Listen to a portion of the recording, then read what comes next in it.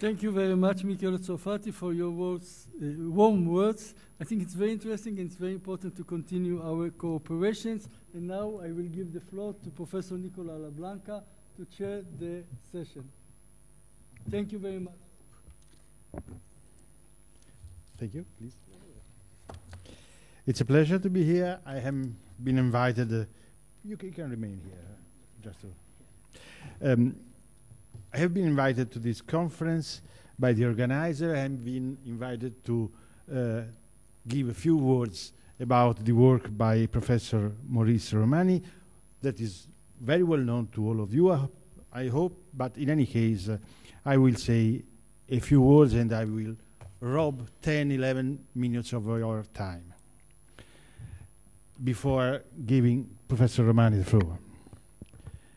I began with a quotation from his work. I quote, "Foremost among the Jews of that colony," that is Libya, "mother tongue is Arabic.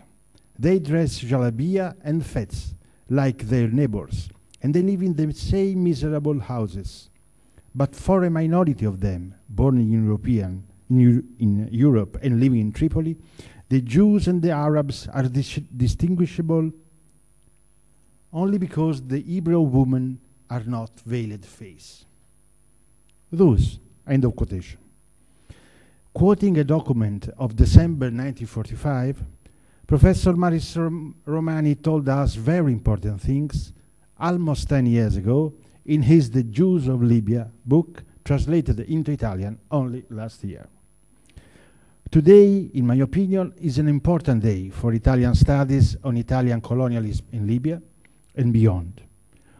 Unilateral partisans of religious, ethnic, political identities are brought back to the complexity of history. It is a great honor for me to chairing this session and giving the floor to Professor Roumani. At the international level, his work is very well known and he is internationally appreciated by scholars. Some of his articles, taken from his very extensive literature, have also been translated into Italian. Unfortunately, his extensive research and his expertise on the history of Libyan Jews, but as a military historian, I cannot forget his studies on ethnicity, integration, and the military too, are lesser known in Italy. And too often, for the history of Libyan Jews, the only reference still is, in literature, in books, the old book by Renzo De Felice, as if after him there would not have been other major international studies. For making us listening to Professor Roumani's speech, we have to thank the Documentation Center of North African Jewry during World War II at the Ben-Zvi Institute with Haim Sadoun, and the Fondazione Centro di Documentazione Ebraica Contemporanea with Liliana Picciotto and Michele Sarfatti. Beyond, of course, the World Organization of Libyan Jews and the University of Roma III that is hosting us. Thank you all. Professor Roumani's work told the, quotation, tragic period of an old and stable and prosperous community, taken from your words, that was being Libya for centuries. That community, because of reasons related to colonialism and post-colonialism, i.e. decolonization, was removed in its entirety from the country where it lived in, and where its women were distinguished from the others only for dressing or not, the veil. Here in Libya, the final solution of the Jewish problem was realized not by the Nazis, but in two very different stages or steps, a colonial one and a decolonization one. It was a really tragic story, although there was not the annihilation of all their lives. The contribution by Professor Roumani does not exhaust the subject of our conference, devoted to a wider and more diverse problem, the fate of the Jews in the Italian colonial empire during the Second World War. About the Jews of Tientsin, which ceased to be an Italian colony in 1937, some first publications are available. But Roumani's contribution will be fundamental today and tomorrow because it has been devoted to a point basic for our conference, the fate of the Libyan Jews, which he studied in his book from 1938 up to 1977. Was the Jewish community in Libya a community united, modern, consistent with other Jewish communities of the Mediterranean and with the other ones in the other Italian colonies? Roumani wrote that it, I quote again, remained linked to past tradition and customs, some of which were even borrowed from the Arab population and had little to do with Judaism and even less with the modern Italian one. End of quotation. And his book explains very well, along with their successes, the divisions, the surprise, the difficult arrival of the first Zionist militants into Libya. Roumani's research is particularly important because it gathers definitive information without any hesitation about the anti-Semitic features of Italian colonial fascism in Libya since the 20s, and then during the 30s, even under Italo Balbo, and from the map to deportation of Jews in the fire of World War II. Roumani is very calm. He weighs his judgments. He also collects the victims' memory of the deportees to Jado, who, until the end in some cases, hold responsible for their own deportation the Germans, who would have given orders to the Italians. This is, in my opinion, once more a not infrequent case of the blindness on the side of the victims who face difficulties, often impossibility, to write history. But the quiet listing of the many measures of persecution of rights, as Michele Sarfati called them, a stage to which too often in Nazi-fascist regimes the persecution of the lives followed, this listing removes any excuse to Italian history of fascism in Libya, a history to which, especially about Balbo, Renzo De Felice had seemed rather lenient. And it's not by chance that, while taking advantage of the archival sources of De Felice, Professor Roumani quotes and refers more often to Meir Michaelis than to De Felice. And I saw his smiling. In Roumani's pages, we find evidence of the diversity in behavior of the Italians. But there is not the myth of good Italian, buon italiano, or italiano brava gente, fascist or colonial he may be. In the other Italian colonies, Jewish stories were different, as different were the stories of the colonies and of the Jewish communities down there. But it should never be forgotten that in those years, the colonial Italian one was a fascist rule. Attempts to save Jews' lives from the side of Italian fascist authorities did not lack. But we should always wonder whether those were intended to save the rights of the Jews or to save Italian authorities. Italian authorities on rights from the pervasive meddling from the Nazis. That is, if they wanted to save Jews' lives or the Italian dignity of an occupying, colonial, and fascist state. Sometimes, as in the case of Dalmatia, testimonies and scholars made some confusion about that. Yet, at least 20 years ago, Nicholas Doumanis already warned us not to believe to the memories of the Dodecanese Islands inhabitants, who spoke about the good Italian. Did they speak about that? But, Doumanis explained, the Italians were never judged to be good in themselves, but compared to the Turks who impaled, to the Nazis who deported, to the British that did not relieve them as expected, and to the Greeks who did not fully engage themselves for the freedom of the Dodecanese inhabitants. Doumanis' warning have been proven beyond any ideological perseverance in the defense of good Italian, have been proven by younger researchers who have recently gained access to the wide and intact Italian archives remained in those islands, which Doumanis did not or because he could not study at that time. Eventually, as historian of Italian colonialism, we cannot ignore or forget also that anti-Semitic racism was, in Italian colonies, accompanied when together with anti-native, anti-African racism. Please remember that the fascist anti-Semitic law of 1938 was preceded by 1 year by an anti-native racist law of 1937. And the first article of 1938 law was somehow copied from the 1937 anti-African law. Of course, we know the diversity of the two racisms, the colonial one and the anti-Semitic one.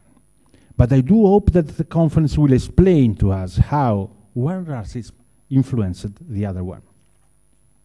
For all these reasons, it is actually a great honor. It will be very useful for Italian studies listening to our keynote speaker.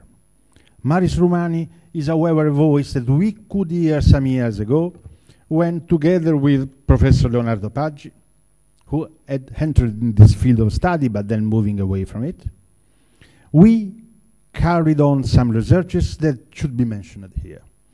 On 28 January 2004, it is more than 12 years ago, in these same rooms, if I'm not wrong, a scholarly conference met on the concentration camp in the history of the 20th century, whose second session was dedicated to the Libyan Jews in the Holocaust and the history of Italy.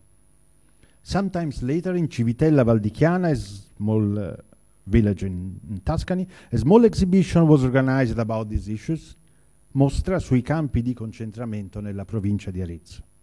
And 2 years later in Siena, an international conference was held on colonial camps in the history of concentration camps, 21 October 2008. In the same year, the book by Eric Salerno, Uccideteli tutti, I will tell the English translation of the title, Kill Them All, Libya 1943, Jew in Fascist Concentration of Giado, an Italian Story, came out. I would say that not all of these authors and scholars have been in agreement on everything among each other.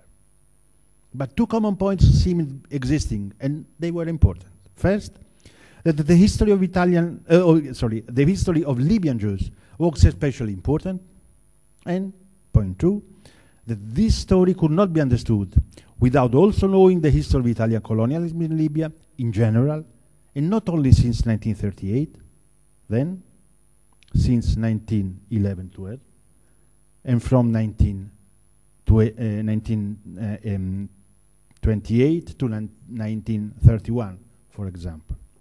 Thus, even inside the largest appreciation among historians, it is legitimate to debate.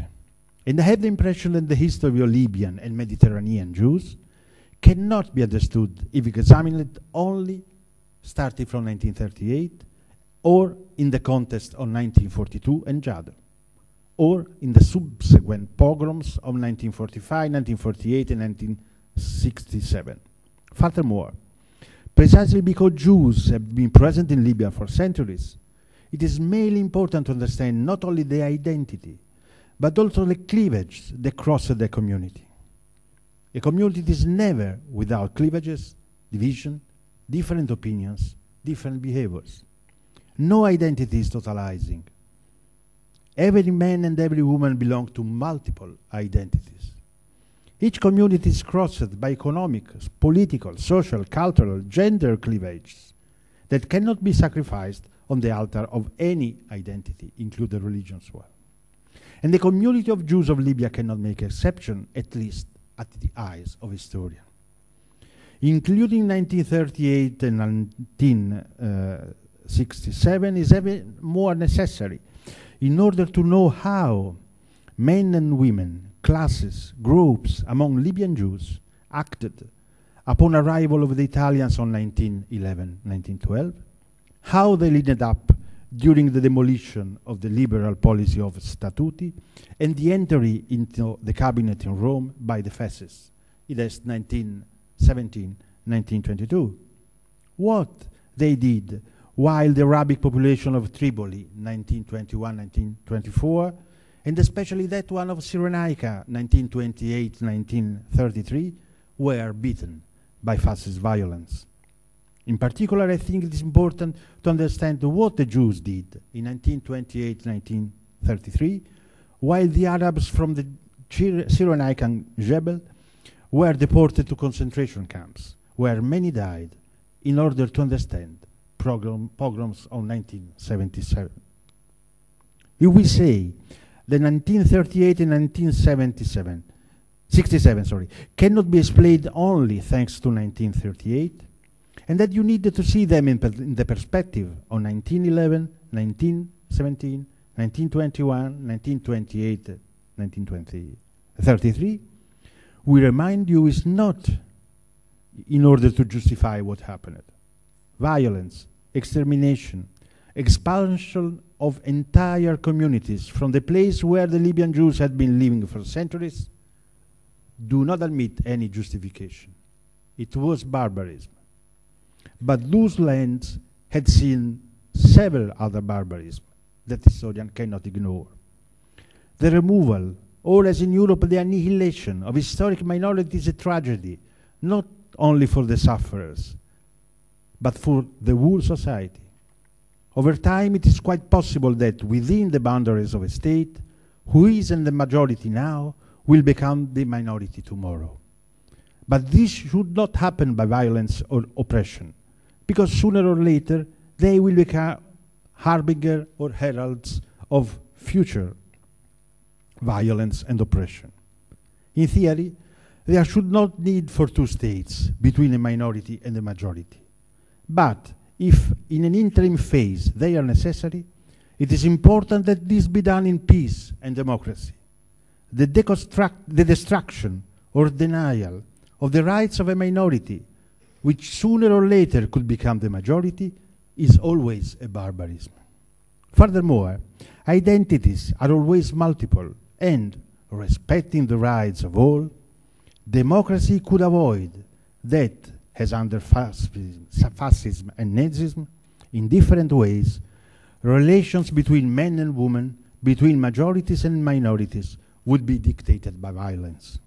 Democracy, never perfect and always imperfect, is a slow and difficult conquest to be guaranteed day by day, as you rightly said, never guaranteed, while identities are always built and deconstructed increasingly over time.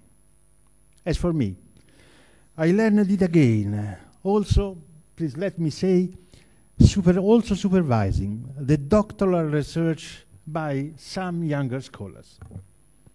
One of them is present in this room, Martino Pizzi, who studied the history of the Jewish Legon community in French Tunisia before, during, and after fascism.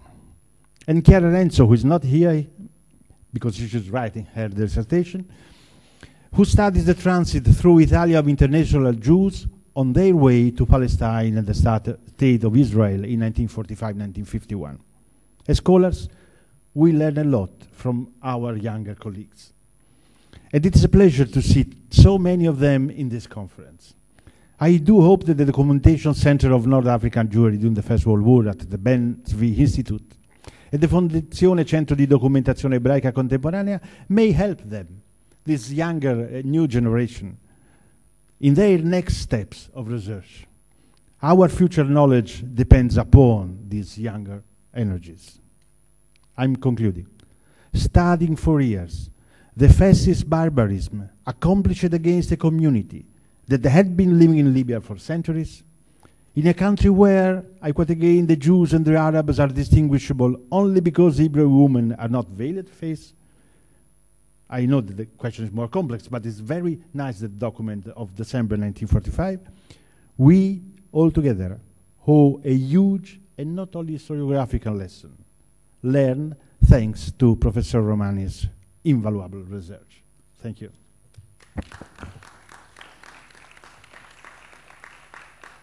So after robbing your time, it's a pleasure for me to give the floor to Professor Roumani for his keynote speech.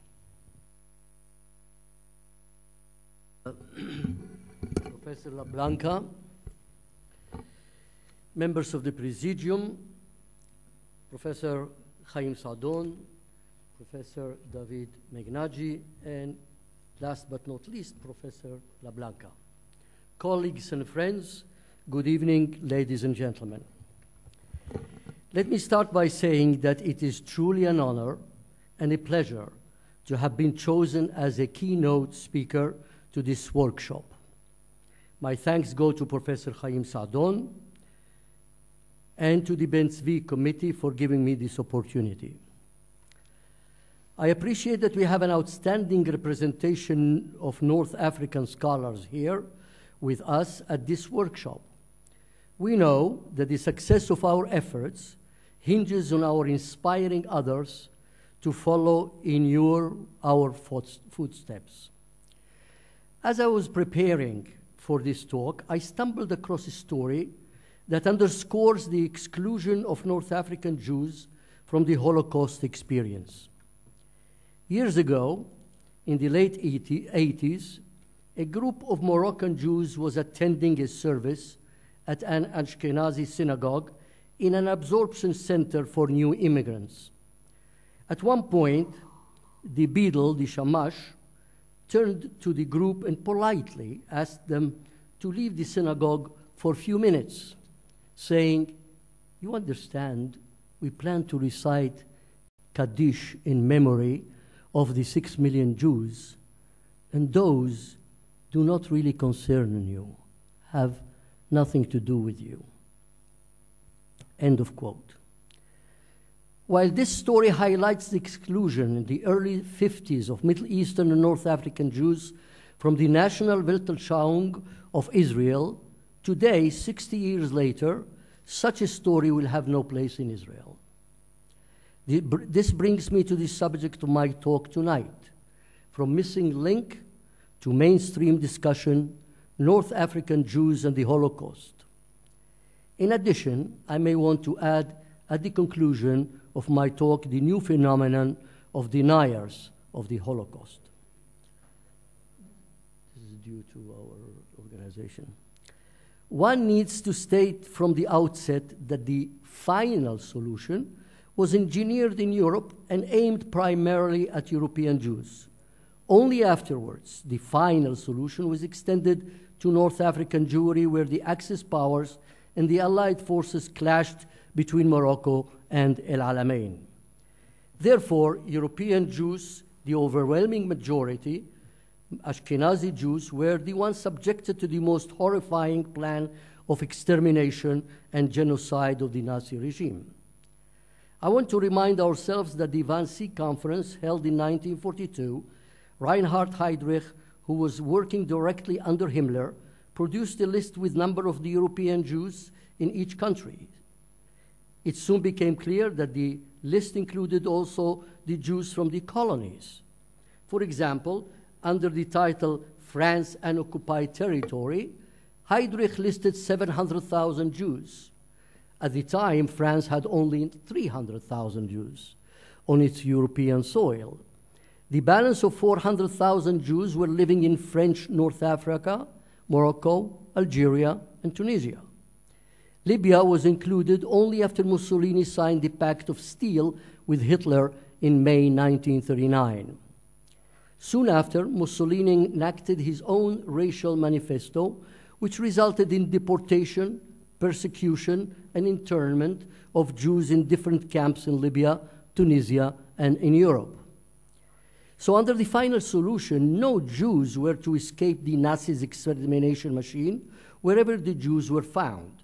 Had the war turned around and the Axis powers emerged victorious, the Nazi plan may have been carried out elsewhere in the Mediterranean or wherever Jews were found, including Palestine. Here I refrain from entering the episode of Hajj Amin al-Husseini and his proposed collaboration with Hitler for promoting the final solution in favor of the Arabs in Palestine. However, as you can gather from what I have tried to illustrate so far, that in terms of sheer numbers, one cannot compare the tragedy that befell European Jewry to that of North Africa, although at the time it was not sure that it would turn out differently. Surely there was no crematoria in North Africa, as there was in Europe, but there was forced labor, detention and concentration camp, starvation, diseases, which resulted in many cases in death and suffering that traumatized a whole generation and their descendants for decades later.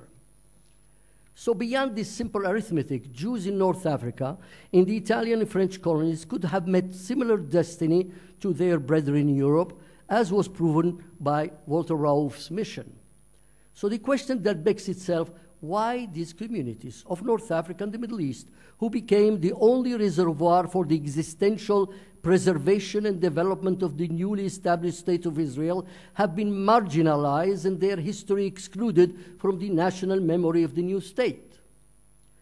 The answer to this question is complex and not devoid of culprits who ignored the claims of North African Jews at the time of negotiating the German reparations in the early 50s. Among those was Nahum Goldman, who, when leaders of North African Jews asked for their share in the reparation, he retorted by saying, quote, "Are you trying to hop in our bandwagon?" End of quote, so to speak. In other words, to take advantage of this opportunity and get a share of these reparations. The marginality of this group infiltrated also the educational system.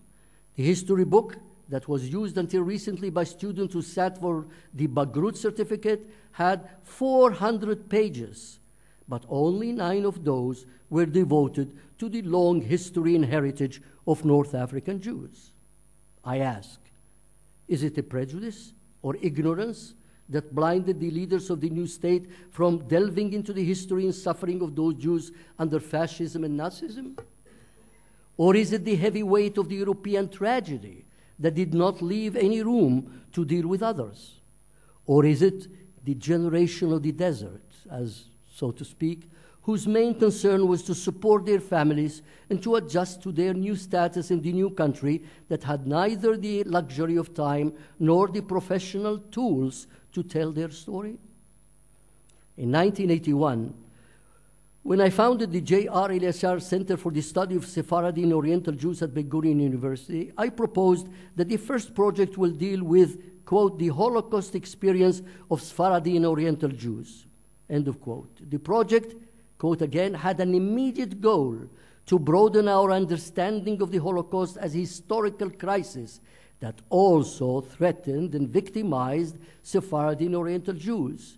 It's intended to increase the identification of all Jews with the Holocaust, which was generally being interpreted and presented as involving European Jewry alone, end of quote.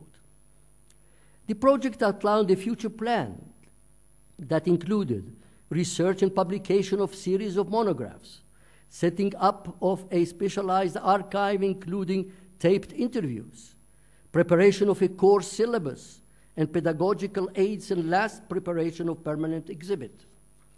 In 1983, I turned to a few universities in Israel to search for scholars, teachers who deal with the Holocaust and Jews in North Africa. Only Bar Ilan University answered that they did not know of any. However, it was not only universities in Israel that had nothing to offer on the subject. At the time, also Yad Vashem Museum, the Holocaust Museum in Washington, D.C., which I was there at the inauguration, and the Shoah Museum at Battery Park in New York, had very little information about Sfaradim in general. As a last resort, I decided to face this challenge and take the issue into my hands by convening a conference in 2002 on the effects of the Shoah on North African Jews and the Balkans. One of the lecturers at the conference was Professor Chaim Saadon, whose work on North African communities has enriched many of us. Since that date, and over the past 16 years, not only scholars from Israel, but also from Europe and the United States enlightened us with new material on North African Jews derived from archives on different continents. Scholars in international conference produced numerous publications and developed oral history. Their research is now adopted by the educational system in Israel, and textbooks are being rewritten and updated. However, the job is not completed.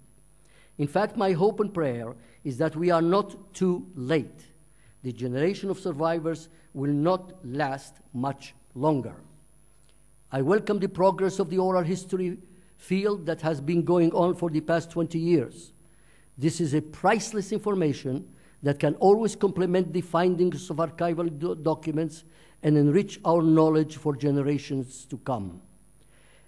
And this brings me to the final topic, which I will briefly review now and would like to share with you.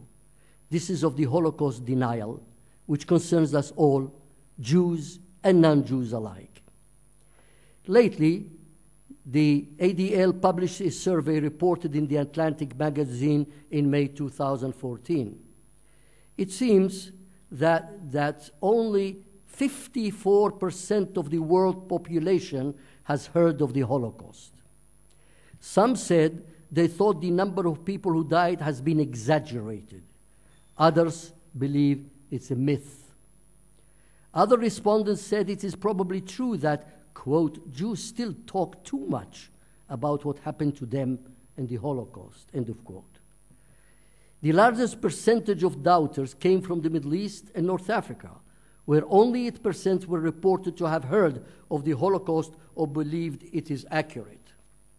When the data is sliced by religious groups, people younger than 65 were much more likely to say that facts about the Holocaust have been distorted and less likely to know what the Holocaust is.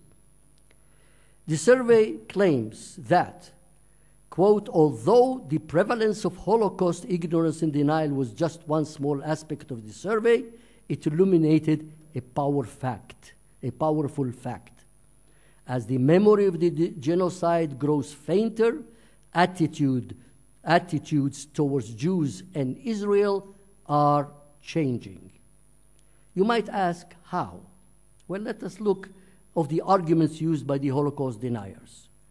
The first one, lack of systematic policy by the Nazis show that it failed to demonstrate genocidal intent.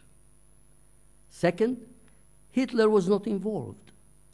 His subordinates thought that this is what he really wanted. Third, exaggerated death tolls, because it was impossible during the war to keep accurate figures. 4, war propaganda, stories of death camps, gas chambers, crematoria, and corpses were fabricated or exaggerated by Allied soldiers. 5th, flawed evident claim that existing evidence of the Holocaust has been fabricated or altered. Documents have been forged. And last, the hoax, the Holocaust hoax. The most radical claim is that the Holocaust is a myth. You can understand now how important is the weight of oral testimony from camp survivors and relatives, as some of you here have used for their research.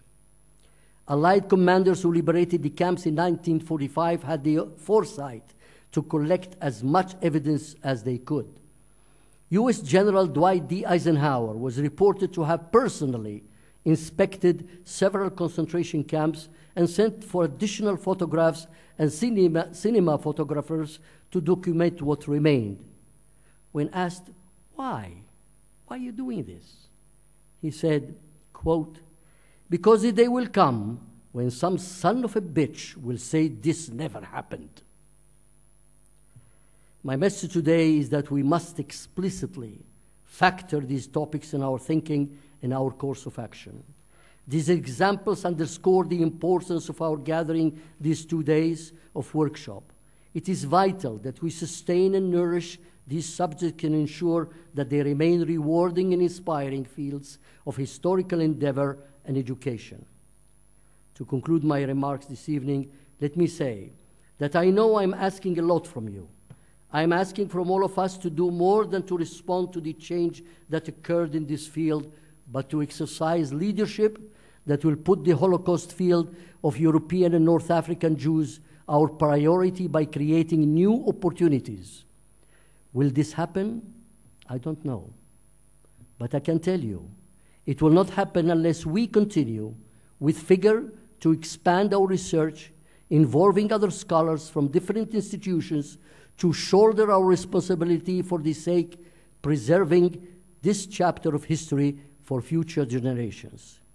Your papers today and tomorrow are a shining example of the right direction in which the research is going, and which eventually will bridge the gap between the obvious and the overlooked.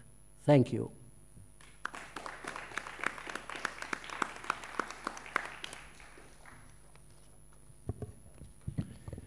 Thank you very much indeed, Professor. Your speech has touched upon several very important points. I will mention just a couple of them. You told your work, a life's work, the work also of a new generation, starting from the 50s, probably the 60s. And another point that impressed me is your stressing of the new challenges of new denials that, in my opinion, only research and dissemination of good research could fight. But I think that the floor now is now to all of you if you have some questions, remarks, comments, and so on this beautiful speech.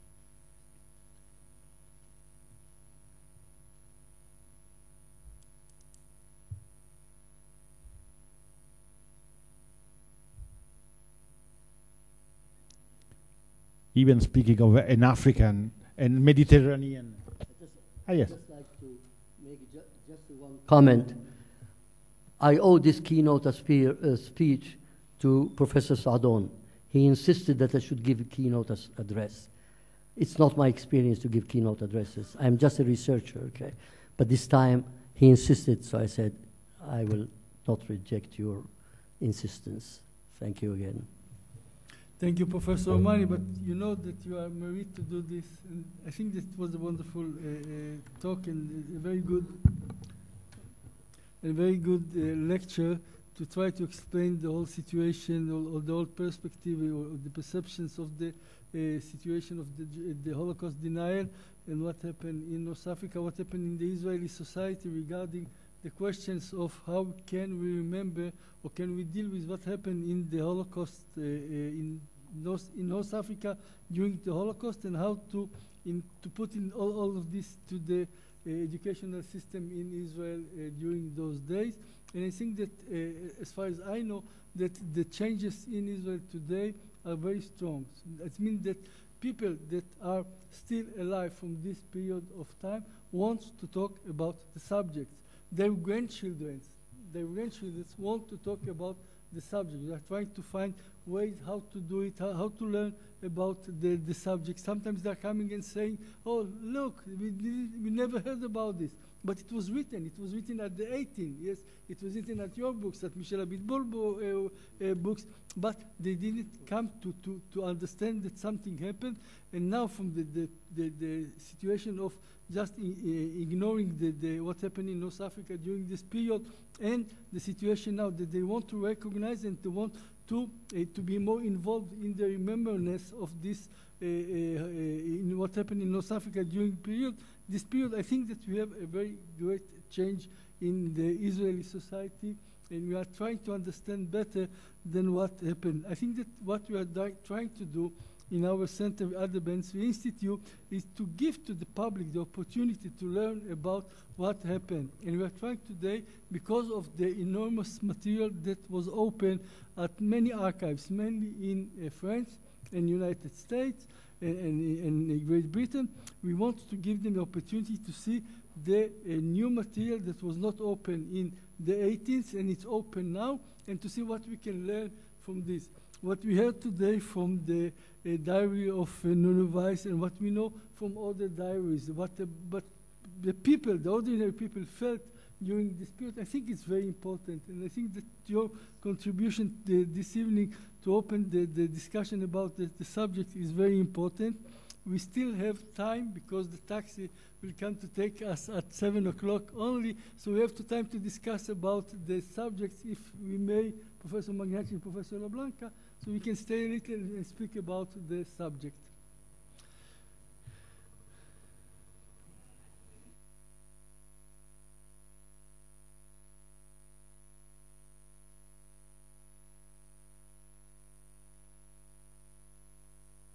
We want to put all the seminar inside internet so people could listen, could know more.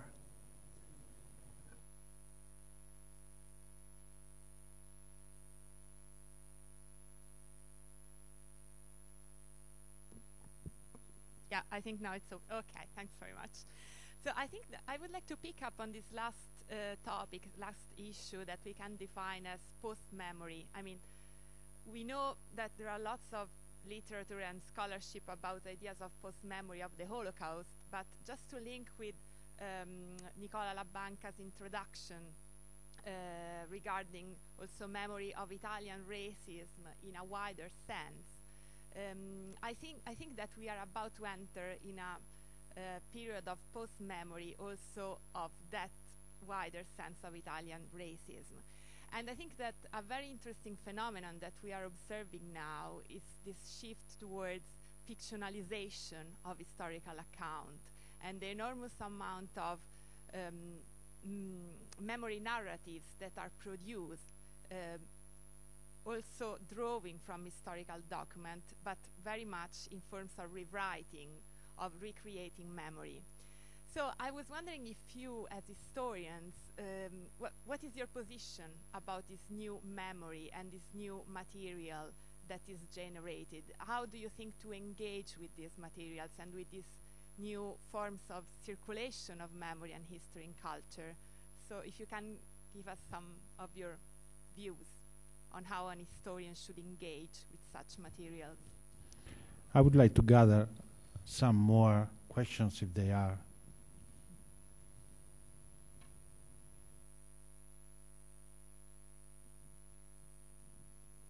Even speaking about an African country in the Mediterranean Sea, the ice is strong.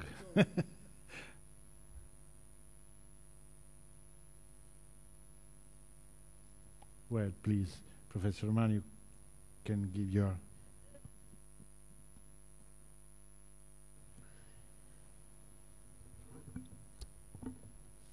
I have to confess,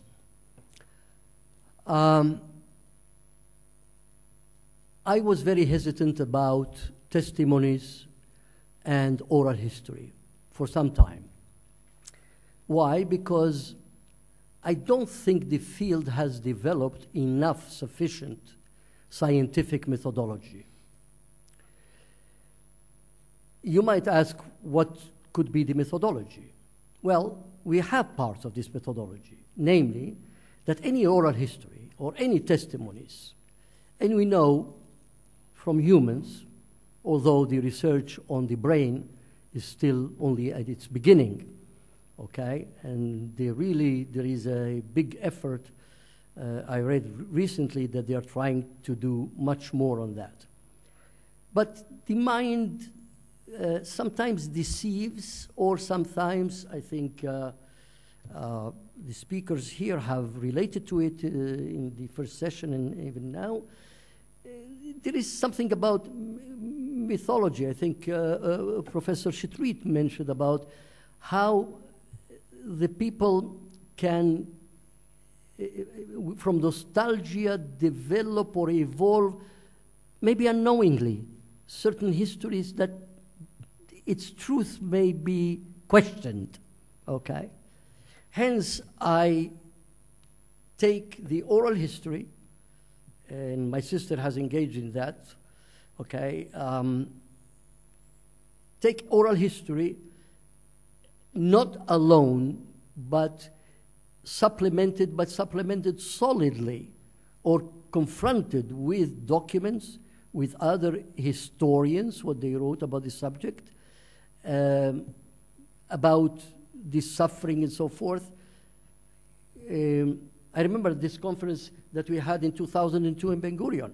It was Professor Haim Saadon said, you know, just take it easy. I mean, you know, there was Holocaust. But you know, I wonder if you could call it Holocaust. You know, come on, we have a different concept. So concepts have to be precise, have to be, oral history is not that precise, and therefore, for example, if I were to take a Tripolitanian Jew that had lived in one street, and I find another Tripolitanian family that lived next to him in the same street and in a different street, I wonder what kind of memories they would have. And those need to be cross-references. Otherwise, we have problems for future research and generations, I'm saying. Not because of us, that intentionally we did not try to delve. And therefore, I think if could be developed any rigorous methodology, really not quantitative, but qualitative, that could address this issue, how you take that, and if you did not have the historical background, and I dare to say humbly, if you were not born in that country, okay, I wonder if you can perceive, understand the nuances in the language that these people have expressed in giving you their memories, let alone the language itself. يعني شو تقول علاش قلت هيك كيفاش الدوا كانت, you know, this ربك كانت هيك الدوا هي, you know, these things are vernacular, but boy do they say a lot, you know. How that's why I think the Libyan Jewish community, especially in Rome, especially this is the job of Professor Megnaji, to build a new generation of researchers that speak the language, that live among their parents. Not that you are excluded. I mean, actually, you are much more important because you see it from a different angle. And therefore, this could be cross-referenced. Then we could say, we have real what happened, if we can say real what happened. Thank you very much indeed, Professor McNair. Oh, thank you. I think it's important to introduce inside historical research the concept of klima. The klima, the weather. It is an aspect of our research as a psychologist, as a clinical psychologist, but I think it is important to introduce this concept in historical approach, because when I listened and I saw something about the diary written by Nunes Weiss, it was important for me to know the perception of Nunes Weiss in that time, the words in Italian that he used. He didn't write in Arabic, he wrote in Italian. And so, what does it mean? What did it mean? The use of some terms and not other terms, the perception of the population. This is very important for the oral history. Oral history was not used by the first researchers on Holocaust study. I can say in Hilberg, you don't find anything about witness. He used just the Nazi document for his research. So we have a long time of transformation. In year 60, after the Eichmann process, it was introduced a new situation where the witness became very important. And we are in an era of witness. But witness is a part. You have to be involved in historical research, you have to know the languages, you have to know the historical and the economical and different aspects, and you can introduce also memory inside to understand better. Also, the change of memory is very important. I grew in Tripoli. The memory of the persecution of the fascist rule was not the perception was not so clear for many people. The memory of the British rule, the memory of the pogrom of 45 was more important for the people. So it was a different perception. But we know what it happened in Libya, in Cyrenaica, in Benghazi. The perception was completely different. So this is very important to know the clima of the perception. This is part of our research as historian. I think it is important for the historians to know the perception of the people, just the cognitive perception, the emotional perception, and the splitting inside the memory. In the memory of the Jews of Libya, you have a great splitting, a big split between Cyrenaica and the Tripolitania, different completely. And the memory of Cyrenaica was removed, repressed. People know, but in the same time don't know. I remember my father spoken about Benghazi for a long time with my mother when I was a child. And it was important for me today to compare the perception of my father. My father all the time spoke about Benghazi, about Jado. I grew with this memory. I was not from Benghazi. But in my family, the tragedy of Jado was present. But the perception in the collective, in our collectivity, was completely different. Completely different. So, how to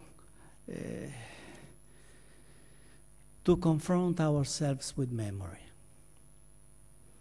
Memory involves anthropology, clinical psychology, psychoanalysis, and history.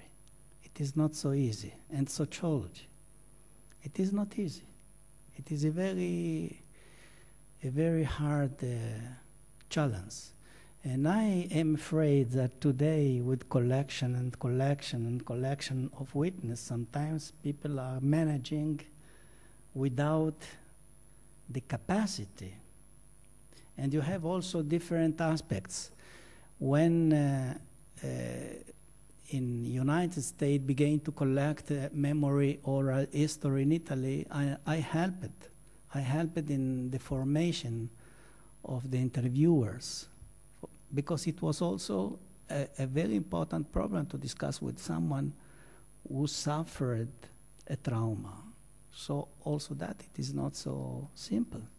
So also you have different implications. And you have to be aware about witness that you gave 1 time, 2 times, 3 times, 4 times. The same people is speaking in different situations for many years, and you have a different elaboration. So I think it is part of our work, and if we could create an interdisciplinary group composed by historians and sociologists and anthropologists and psychologists, it would be, and linguists, people who are aware about different languages. I use it just a joke. It is not a joke. I listened that in 86 in New York. 2 women, after 20 years or 40 years, perhaps 40 years, they met together.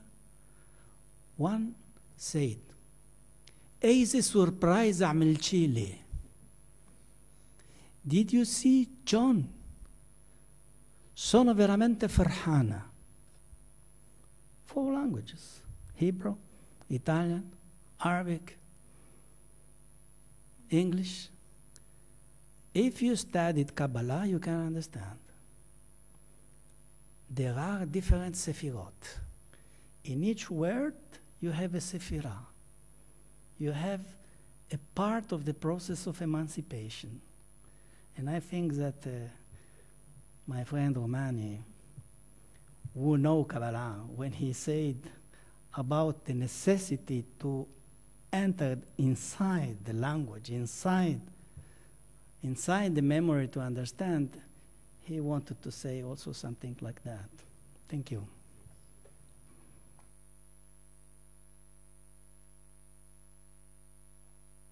I have a problem. This is a personal sharing with you an experience apropos what David has said here. I have a problem in the synagogue. What's the problem? The pronunciation of Hebrew. Pronunciation of Hebrew. How to pronounce? I mean, the Hebrew language in Israel, by the young generation, is warped according to my standard. It's not Libyan standard. It is Libyan standard. But we were brought up, the language is the most important. I mean, apropos this, the Ibn Gvirol, 1,000 years ago, that he wrote the Azharot, this poem, amazing at the age of 16. Ibn Gvirol was age 16 when he wrote the Azharot for the holiday of Shavuot. The words there, when I read them, is not the same as my son reads them. I mean, it's the same words he reads. But the impact of that language, of that poetry on me is different than his. Because in the Talmud Torah in Benghazi, we grew up that the language, as pointed out by psychologists, it has an impact on, if you wish, on your psyche. Okay? Now go and question a guy or a lady and say, you know, what was really 1938? What happened to you and so forth? It depends on you if you are on his same wavelength. Are you transmitting on the same wavelength? And that only nuances you can get. And therefore, I agree fully. Interdisciplinary is the most important in channeling and getting near exact information that we want to. And here Ben-Zvi is doing fantastic work about collecting. But it is very difficult inside universities, because in the universities, all the people agree if they are listening you. But no one is doing that. No one, because if you are publishing an article in an interdisciplinary review, journal, it is not so clear that it will be accepted by the different sects, because I call them that, like that. They are sects. They are working like the national state. You are not psychologist, you are not historian, you are not anything. You are all the things. You are as a Jew. You are in between. So it is a very big problem for us, because all the people, all the researchers are aware if they are clever. They are aware that you are right. But in the same time, we have many problems inside academia. I now promoted an international journal, interdisciplinary journal, and I know that I am not able to help my students. I am not able to help them well for their career, for the progress inside academia. So it is a very difficult problem, and we have to confront ourselves with that. Yes, I'm sure we are trying to face these difficulties, and who, in my opinion, do better than us are the younger researchers, who are, when they are the best, educated in a plurilanguages communities. They know English sometimes as first language in Italy, not at Italian, because they hear English music or Anglophone music. They see the films not underlined, not translated as in Italy we are accustomed to, but they see in original languages. And these banalities told me that, I mean, we have to listen to our younger colleagues to move from this very large and very theoretical point about interdisciplinarity and so on, right to our focus of our conference that I see, and that you can see, Italy and Italian Jews in colonial territories and during World War II, because it's down there that we have to go and increase our knowledge. And I'm sure that after big books like Professor Roumani's one, younger researchers, and who knows, the next book by Professor Roumani could could add something to what already know.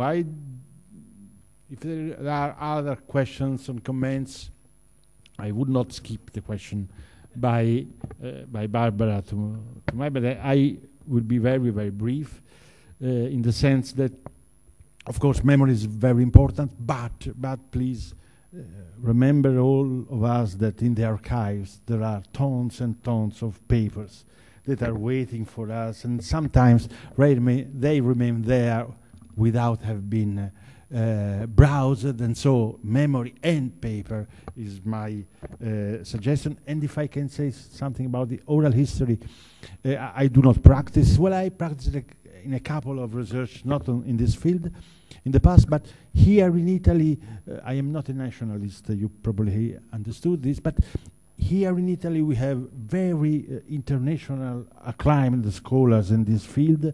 For instance, Alessandro Portelli, he's Rome born, or he worked in Roma. It's one of the most acute and appreciated, if I can say, theorist of methodology of oral history. So as Italians, we are in a good position to practice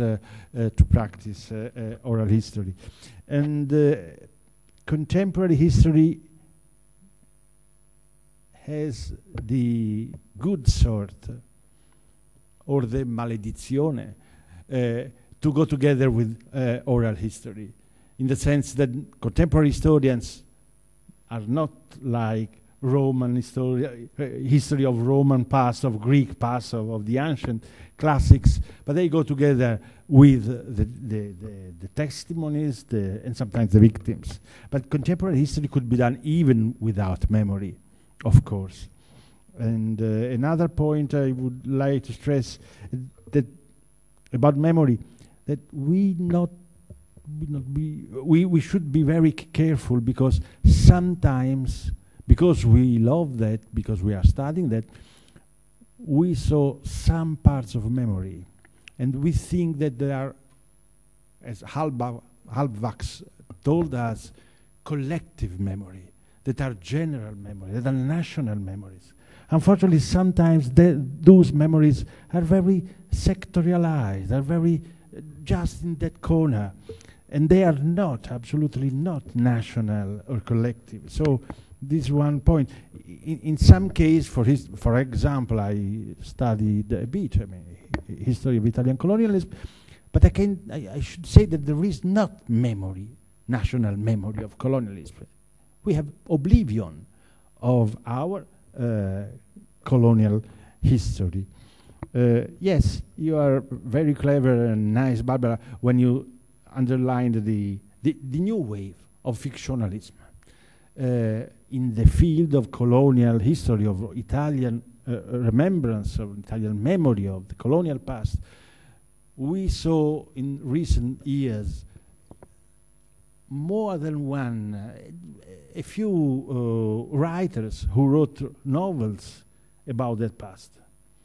Some of them has been very well accepted by the main publishing house, some of the main publishing houses here in Italy, but even if some of these novels, these cases of fictionalism, surely sell more books than our historians' history books, I wonder if they make national memory.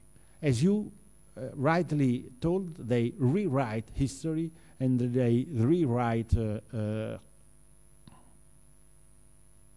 memory. They rewrite images, perceived and diffused images.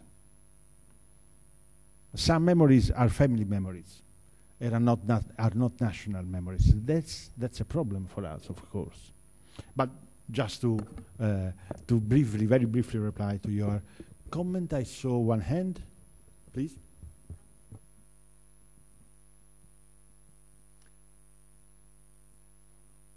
Okay, I apologize for my English, sorry.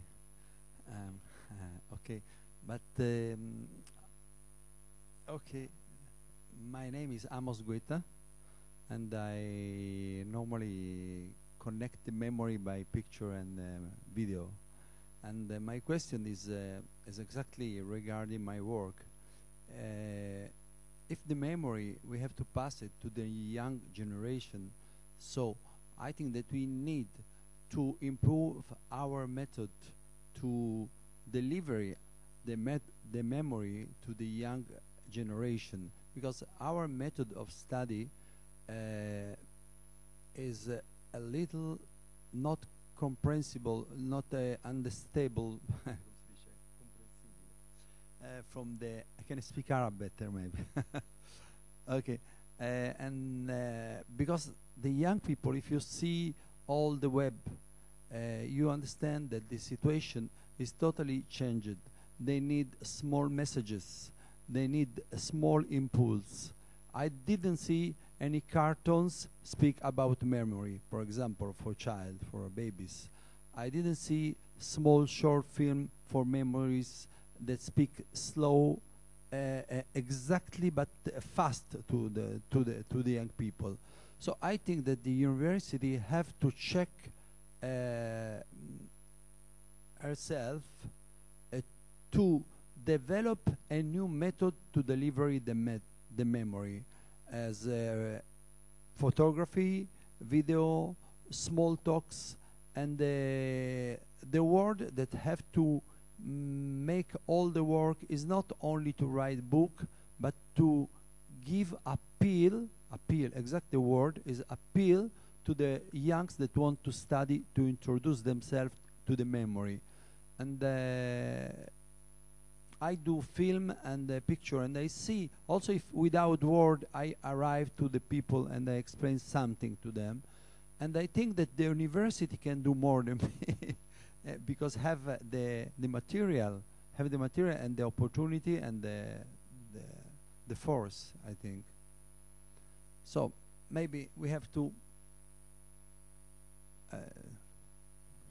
change method of dissemination. That's your point. But we have to dissemination study. Our point is studying Italy and Italian Jews in colonial territories. That's our point.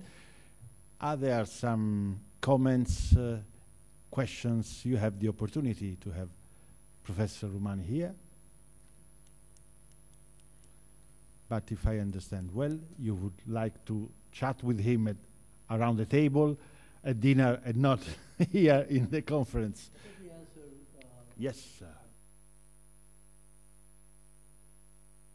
It's a very, very good point you made. Very good point, because we see it at universities. And forgive me here, professors and students here. Students do not read. When I give my syllabus, even especially in the United States, you know, they need to be spoon-fed. And spoon-fed in what way? Brief, like you said. Give me the message. By the way, in parentheses, since you are one of the founders of Mafroom, why the Mafroom messages are so long? Because I turn them off myself, you know, after a while. So tell them to be brief. But you are absolutely right. Short messages. And of course, you know, to have the whole content of something important in short messages, you need an art form to do that.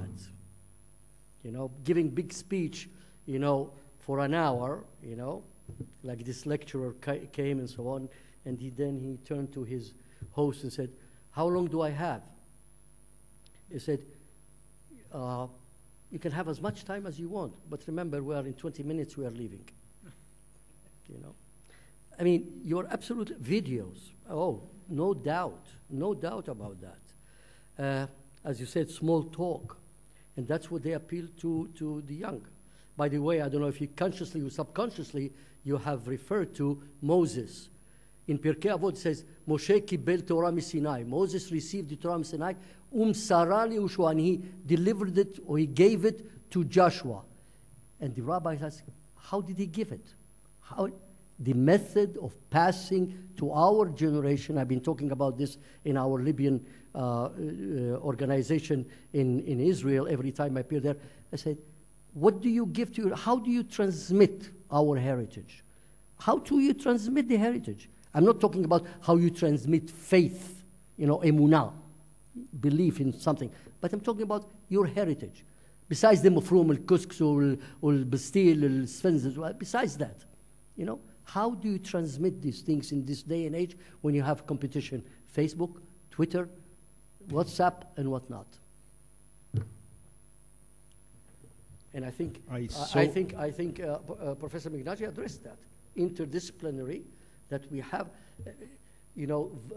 Professor Van Huge, the Dutch guy, he wrote once, he said, what's the difference between Western scholarship and Eastern scholarship? Western is particular in that is not the eye has to be examined, but the pupil of the eye in order to do this. But the East is more what the West calls its Levantine.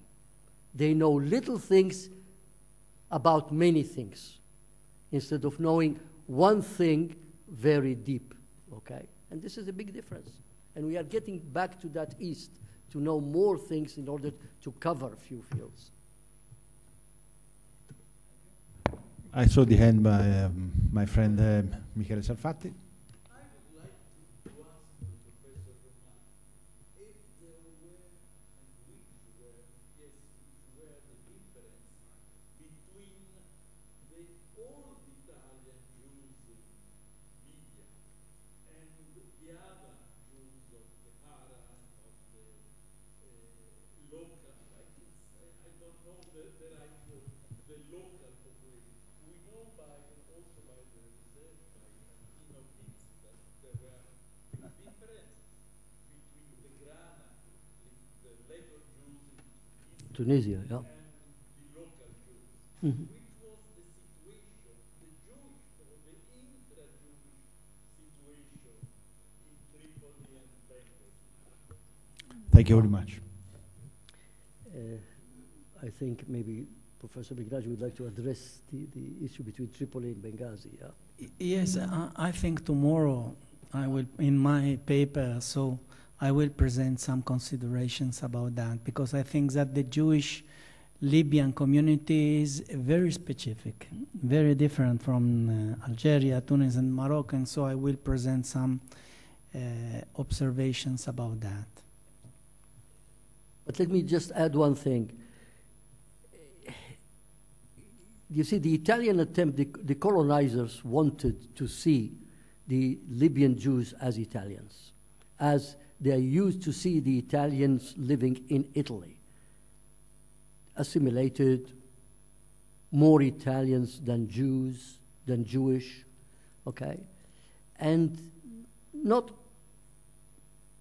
most of the Jews in Libya did not accept that, okay?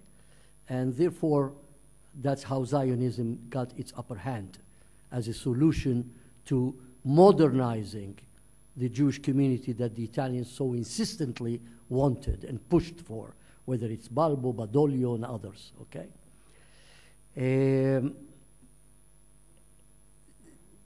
The Italian Jews in Libya, from what I understand, they were really a separate group from the indigenous Libyans, if you wish, okay?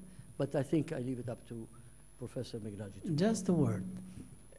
In a letter of Balbo, you can find this consideration. He said, è importante snahumizzare l'ebraismo libico.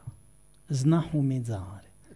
And Nahum was the president of the Jewish Tripolitan community. So the implication of this quotation, it is very important, because for himself, the differences inside the community was not so large, and also if the community was different science, different class position and economical condition, but the unity of the community was very hard. And so it is interesting that he used this word, and Nahum was very European. He was Italian. He was killed in Libya in years about 60. I remember he was killed. And he was also I think in 21 during the pogrom. It was not a pogrom, but the Italians, the fascists, went to attack the Jewish quarter, and he suffered for that. I know some histories, and are interesting.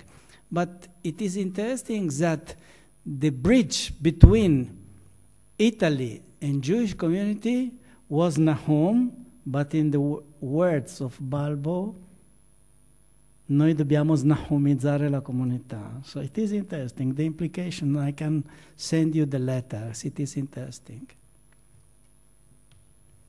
And if I make a comment on a paper that I will not be able to hear because tomorrow I cannot be here, but I look forward of reading your paper because for a long time Balbo has been depicted in Italian historiography as the defender of the Jews. And on the contrary, we see that Italian fascist authorities had very different behavior, probably not aligned among all of them, but in any case, what you now mentioned is incredibly important from the historiographical point of view and could make a difference with our recent past. Thank you. I have now some cadeau, doron in Hebrew.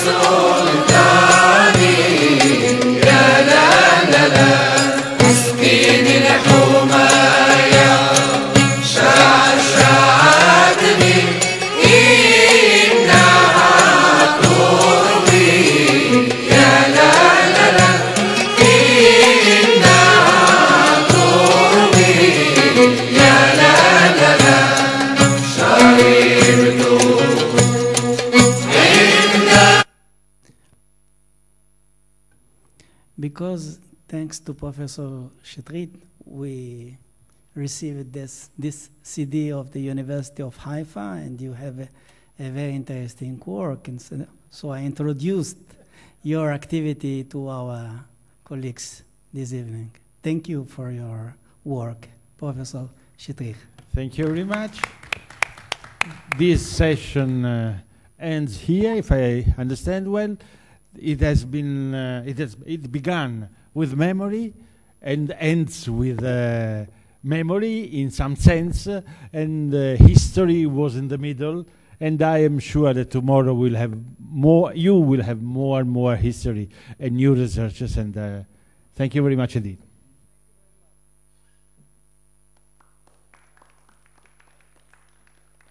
Kaddish in memory of the 6 million Jews.